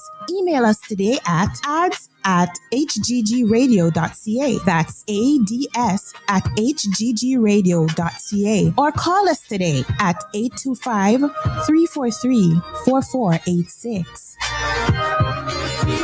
Calling all believers, are you continuing steadfastly in the Apostles' Doctrine? Join us right here on HGG Radio, Mondays to Fridays from 2 p.m. to 4 p.m. MST and 4 p.m. to 6 p.m. EST for a new and exciting Bible discussion program, The Apostles' Doctrine. Come and hear the word being rightly divided by dynamic preachers and teachers. It's The Apostles' Doctrine, hosted by Minister Tyrone Reed, weekdays from 2 p.m. to 4 p.m. MST. Come to the fellowship, stay for cerebral conversations and all things scriptural. HGG Radio. Everywhere he went, man, my Lord was doing good. Welcome back, viewers and listeners to HGG Radio. You're inside live the Apostles' Doctrine, and we are discussing this teaching known as the Doctrine of Eternal Security, more popularly known as once saved, always saved. Is it in step with Scripture? Is it lining up with what the Lord Jesus and the apostles taught? That is what we're weighing and measuring today to see if it is found wanting in the balance. And Pastor King, you touched on a very critical point. And it's a point I was trying to make earlier that I would love for us to look back at again. Nuance in Scripture. Because you may very well read a passage and it may seem to suggest an extreme position. And you cannot interpret that in and of itself without taking the entire Bible as a whole to see if there's any other passage anywhere else in Scripture that addresses this particular issue. As the Bible says, line upon line, a precept upon precept, here a little, there a little. Yes, that is how we have to seek to read. And the doctrine of eternal security seeks to offend a number of scriptural principles. Yes, it seeks to offend a number of scriptural principles, and it also is seemingly, I think, even more dangerously than anything else, is to create this false sense of security in the minds of believers. That is perhaps the preeminent danger of the doctrine of eternal security.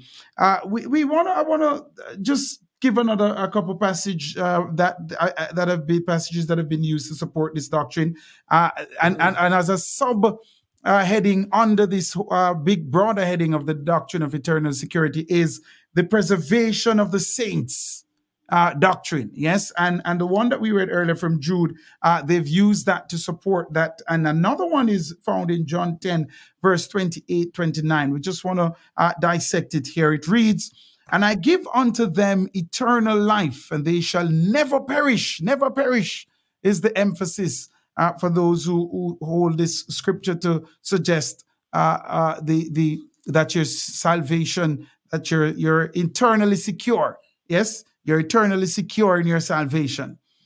They shall never perish, neither shall any man pluck them out of my hand. My Father, which gave them me, is greater than all, and no man is able to pluck them out of my Father's hand. And the suggestion is that this includes, when it says no man, it includes you.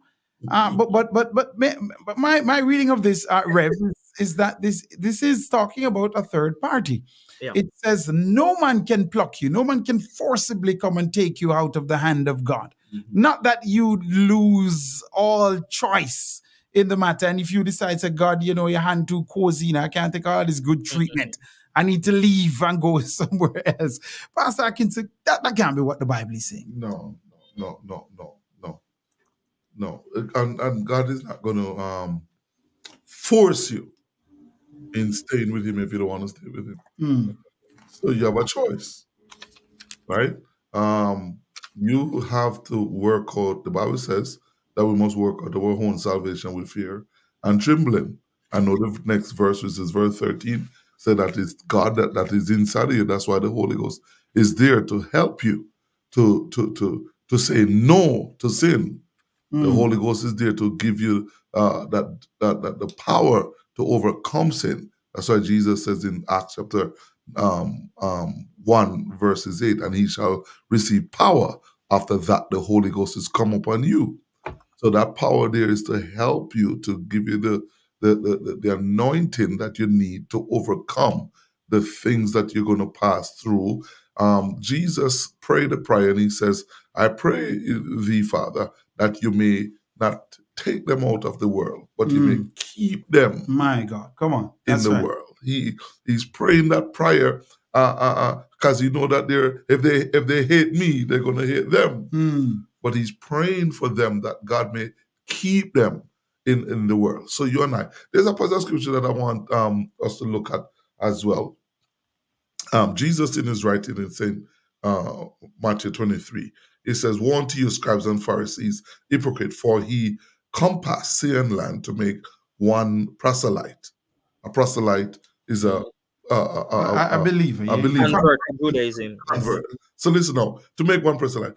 And when he is made, when he become a believer, he make him twofold then the child of hell than himself. So a believer can be a child of hell. My God. Right? So you can compass here and then I did a little study on that thing. You could put on conferences and conferences, revival upon revival, to make one person come to the Lord. Fly your best preacher into town, put them up at the best hotel. But when they come and they got saved, then look at your life, what you're practicing, what you're teaching, all that. And then now they start to do exactly what you are doing. And the Bible says they have now become twice a child of hell. The child of hell than yourself. In other words, you're already going to hell.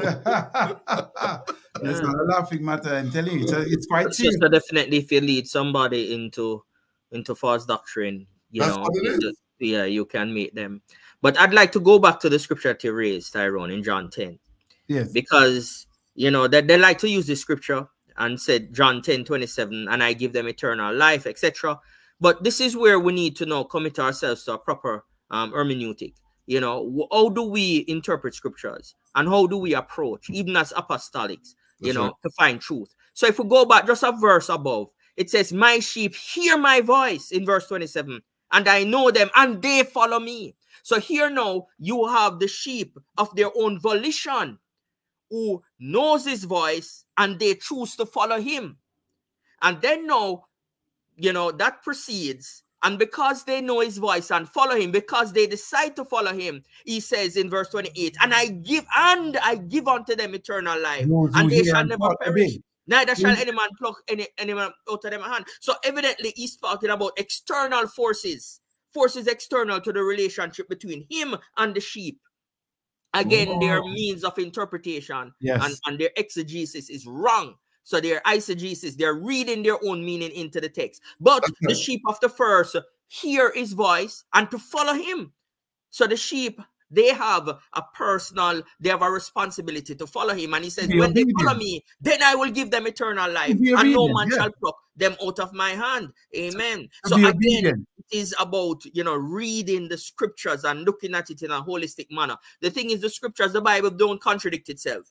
And if the majority of scriptures is saying one thing and one seems to be out, we have to look to reconcile it with the rest. What could it mean? It couldn't mean that these things are saying opposite, because clearly the preponderance of scriptures are telling you that people can walk away from their salvation, people can fall away from the promise, etc. And can end up in hell. And people don't like to use the word these days, but yes, you can live a life that can lead you to hell, and people need to be apprised of the fact. Let's look at a scripture that I think blows this entire thing out the water as well. Hebrews chapter 5 verse 9. And being made perfect, he became the author of eternal salvation. It didn't stop there. Unto all them that obey him. That is who is the author of eternal salvation for those who choose to obey.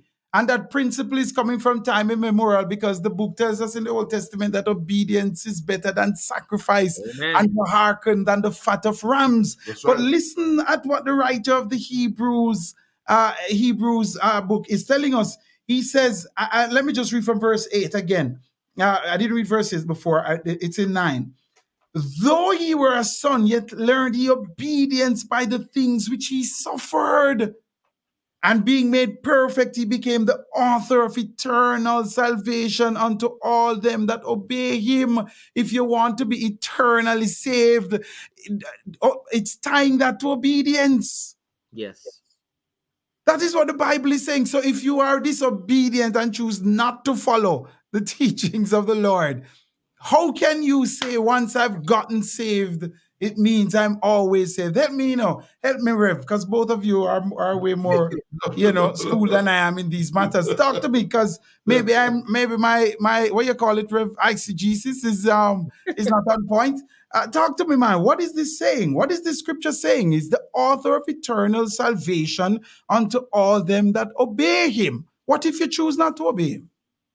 But Jesus tells you that if you love me, you must keep my commandments. If you love me, you must keep my commandments. So we can deduce from that, if you don't keep his commandments, it means you don't love him. It's safe to deduce that, right? So if you decide that you stop keeping his commandments, it means you don't love him. So is it safe to deduce that, or that is a stretch? It is safe to say so if you don't obey. Pastor King, I want to make sure we're... Well, I mean, the Bible clearly tells us that love is known by the actions. It's actions. Christ demonstrated his love, commended it, that even while we were yet sinners, he died for us. So if you say, now obey you, it means that you don't love him. well, that's what it says. Because love is demonstrated in action. So if it says that, here's where I'm going with this. Just and what I mean, you have to know that, when they say obey, no mean that you don't falter now and then. No, right. Not saying that at all. Not saying that at all. Yeah. Meaning, yes, you are actively trying to live in accordance with the scripture. Yes? So if you say, though, look here, I'm saved, but guess what? I'm now follow your teachings in the Lord Jesus, but I'm still want to go heaven. So if you say I'm not following, we can reasonably deduce that you decide that you're not going to love him. We can reasonably deduce that, right? Based on scripture. Definitely. So if you in that state, because you were once saved, can still make it into heaven, you know what that suggests? It suggests that there'll be people in heaven who don't love him. Yeah. Are we okay with saying these things? These are the implications, Rev, at least in my mind. These are the implications. That can I just give you a quick scripture to support that, Minister Reed? In 2 Thessalonians 1, it says, that God will be coming back. It says, verse 8, in flaming fire, taking vengeance on them that know not God, and that obey not the gospel of our Lord Jesus Christ. Now, the thing is, even if people were predestinated, God would be unfair to judge them for not obeying when he decided that they wouldn't obey. But nonetheless, obedience is tied up in this thing, because you can't separate faith from obedience. And that's what James was trying to say. It was not contradicting in Paul. The work that we show our faith by is being obedient to the word that we receive from the Lord Jesus. May I see that point and escalate it further by throwing into the mix Galatians chapter 6, verse 7. Be not deceived. God is not mocked. For whatsoever a man soweth, that shall he also reap. For he that soweth to his flesh shall of the flesh reap corruption, but he that soweth to the Spirit shall of the Spirit reap life everlasting. And let us not be weary in well-doing, for in due season we shall reap if we faint not. Was Paul writing to? He was writing to the Christians of Galatia. Isn't that what the book says? Yeah. So he says, be not deceived, God is not mocked. Whatsoever man soweth, that shall he also reap. If we sow to our flesh, and again, we have to make the distinction. We're not talking about people who have struggles. Yeah, are we not talking that people who've backslidden, and are we explaining that scripture in Hebrews that spoke about those once enlightened? It's talking about people who are in apostasy. It's not just talking about mere backsliding. You've become reprobate. You are an apostate. You've denied, you've renounced this salvation. That is what it's talking about. And that's why the Bible says there's only one unpardonable sin, you know. And that's the other thing we need to go to, Rev. If there's one unpardonable sin and no sin shall enter there, if you are guilty of this sin after you've been saved, how can you make it in? Yeah, because the thing is, it's that unpardonable sin. When you blaspheme, the Holy Ghost, when you say that the power of God to save and you attribute that to devils, what you have done is really cut off yourself from any possibility of being saved. That's why it's unpardonable. You have removed yourself, you have precluded yourself, because the power, the only power that can save you, amen, you are saying that this is a demonic power, it is not right. Then how shall you be saved? You know? We need to say to the folks who are struggling, Rev, because I think that, let me tell you what I believe gave rise to this doctrine, Rev. And this is just me using a license here. There is a terror of worrying about whether or not you're saved. You know, the devil often likes to whisper that into the ears of believers, especially if you're struggling with anything. You know, trying to convince you that you're not saved. Yes. Yeah. And I think that is what gave rise to this erroneous doctrine. Yeah. Because if people decide that, look, the devil is trying to tell us that, no, once you're saved, you're always saved. Because when you're saved, the devil trying to convince you that you're not really saved. And when you get the Holy Ghost, the devil not come over your shoulder, man, after that and say, you're sure? You're sure you get the Holy Ghost? That kind of a thing. But can I tell you, Minister? Yes, go ahead, please. That is one reason you're so correct, because people want to ensure that they are saved. You don't have to worry. And I want to tell you, you are assured of salvation if you stay in Christ. You don't have to worry. Once you try your best to live for Him. But there's another thing as well. The thing is, when Calvin and those people, even from Luther, after the Reformation, the Protestant churches were so opposed to this salvation by works that the Catholic Church did then, that they went to the far extreme to say that there's absolutely no works that can be done. And so what they did in going to the far extreme is to say that, look here, no matter what you do, you're going to be saved. So that's another reason as well, which is an error, because the Bible tells us that, once you are saved, the Holy Ghost produces good works in you, and you must yield and allow the Holy Ghost to produce those good works in you. But, can I read one last scripture? No, man, we have time for a couple more. We have about 9 minutes to go. Go ahead, Minister. So I just want to leave as my final scripture from Hebrews 10. I'm going to read from 26 to about 26 to 31. It says, "For if we sin willfully after that we have received the knowledge of the truth, there remaineth no more sacrifice for sins, but a certain fearful looking of judgment and fiery indignation, which shall devour the adversaries. He that despised Moses' law died without mercy under 2 or 3 witnesses. How much more sorer punishment suppose he should be thought worthy, who hath trodden underfoot the Son of God, and hath counted the blood of the covenant wherewith he was sacrificed, an unholy thing, and hath done despite unto the Spirit of grace. For we know him that hath said, vengeance belongeth to me, I will recompense the Lord. And again, the Lord shall judge his people.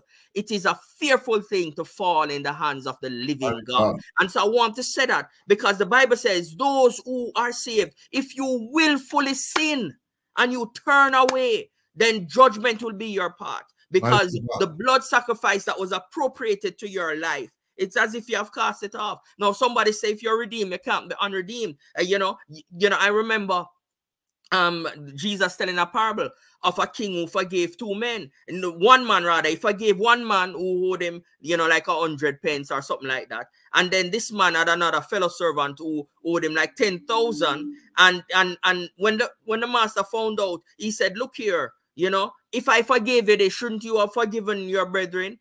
And then he said, he took back that pardon and cast the man into outer darkness. And that scripture ended when Jesus said, your heavenly Father will do likewise if you do not forgive others.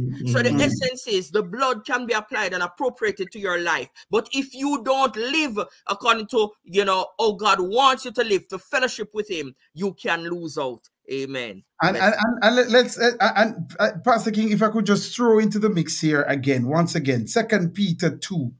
Yes, it says, "For when they speak great swelling words of vanity, they allure through the lusts of the flesh, through much wantonness. Yes. Those that were clean escape from them who live in error. While they promise them liberty, they themselves are the servants of corruption. For of whom a man is overcome, of the same is he brought into bondage. For if after they have escaped the pollutions of the world through the knowledge of the Lord and Savior Jesus Christ, they are again entangled therein and overcome, the latter end is worse with them than the beginning." Listen to the Bible. "For it had been better for them not to have known the way of righteousness than after they have known it to turn from the holy commandment delivered unto them. But it is happened unto them according to the true proverb, the dog is turned to his own vomit again, and the sow that was washed to her wallowing in the mire." That doesn't sound like it's describing somebody who has made it into the kingdom. Minister Reed, you can drop the mic and pack up the program now. We'll leave.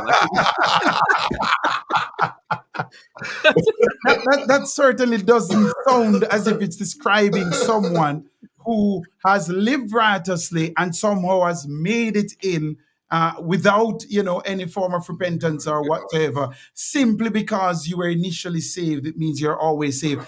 For people who are worrying about their salvation and whether or not they're saved, because I think that is the central issue here, Pastor King and Pastor Atkinson, I want you to try and encourage the saints before we close. Is it that our salvation is more secure than we believe? Even though we don't believe in once saved, always saved, we don't believe that accords with the apostles' doctrine at all. How can we encourage saints who might be struggling to know that their salvation is secure, more secure than perhaps they initially believed? Not that there is eternal security, meaning anything where you do goes. Yeah, that is a recipe for disaster. How do we encourage the saints, Pastor King, beginning with you? Amen. Bless God. So, I'd say, just as I'd reiterate, as you said, I think our salvation is more sure than we think. Many times the struggle is real with sin because we have the sinful nature that we don't get rid of. Though we have the Holy Ghost, we have the power to break and to overcome. But, we live by faith and we grow each day. And God understands and God helps us. And so this process, after you've been saved, a sanctification takes place where you're being transformed into the image of God and will not be delivered from these struggles until, the rapture comes and we'll receive a glorified body, etc. But in the meantime, all God requires of us, and I'm speaking to anybody, all God requires, yes, you will struggle, sometime you will fall, and the scriptures understand, and God is the author and finisher of your faith. He will help you. He will help you to make it. He will do it. We can't do it without him. But nonetheless, he asks that we maintain fellowship. He asks that we abide in him. He asks that we do our best to be obedient to his word. And that's all that you have to do. I'm always concerned when it comes to communion services, one of the most important things. And people don't come because they're afraid that, boy, them so sinful because they made a mistake in the week or whatever. It is not about that. The Bible says if we repent, God is faithful and just to forgive us. Amen. We just need to be true with God and do our best to live for him, and you will be saved. Amen. Amen. Amen. Pastor Clive, how do you encourage the saints who might be worrying about how secure their salvation is? Let me use the Bible. The Bible says that, "For this is the love of God, that we keep his commandment, and his commandment are not grievous." When we keep the commandment of God, we know that the commandments of God are not grievous. The next verse goes on and says, "For whosoever is born of God overcometh the world, and this is the victory that overcometh the world, even our faith." I want us to know today that we are an overcomer.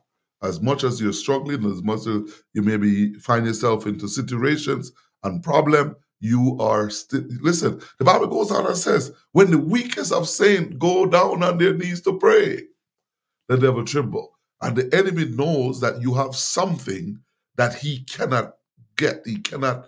Doesn't have any access to. He doesn't have access to, and because of that, he's trying to manipulate. I preached a message some time ago. It's a mind game he's playing. He's just playing on your emotion, playing on your mind. But there's more to you than your flesh.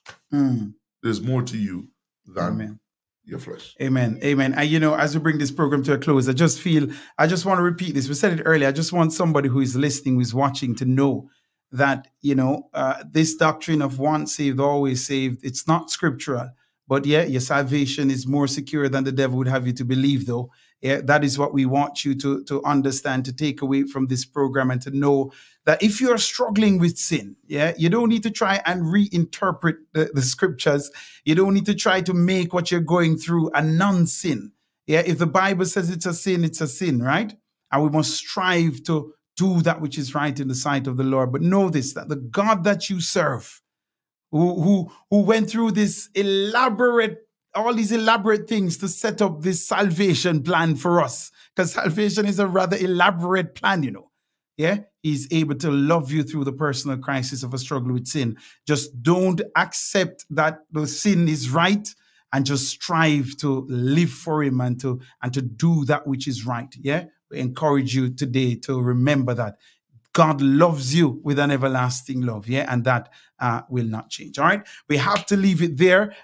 We weighed and measured the doctrine of eternal security. It does not line up with the scriptures. It's not in step with the apostles' doctrine at all.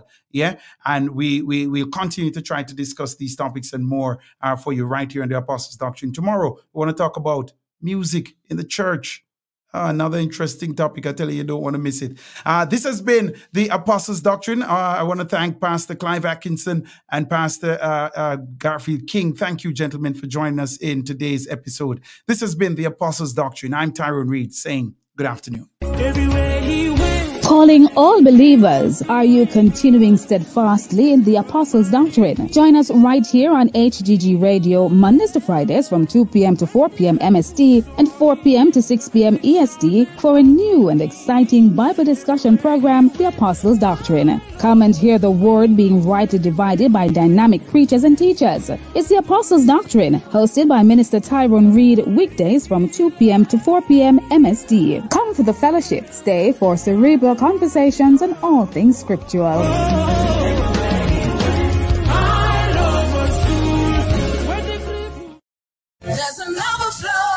Join Pastor Dean A. Brown for the program Expectation, Mondays to Fridays at 6:45 a.m. Mountain Standard Time, right here on HGG Radio. The word of the Lord says this: man shall not live by bread alone, but by every word that proceeds from the mouth of God. That's the program Expectation, Mondays to Fridays at 6:45 a.m. Mountain Standard Time, brought to you by the Christ Alive Christian Center, 4217 to 19 Vario Avenue, Bronx, New York, USA. All in one dollar store.